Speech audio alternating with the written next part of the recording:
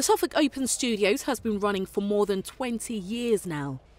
The preview at the Apex this month is just to give the public a taster of what's to come in June. Callie James has been involved in the project for the last 2 years.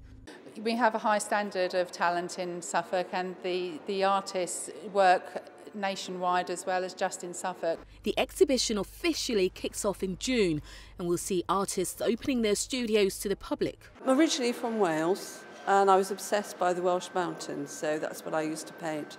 But since I've been here, the open skies and the flat landscape has just changed the way I see everything. This year's event will be opened by a special guest who is behind this painting.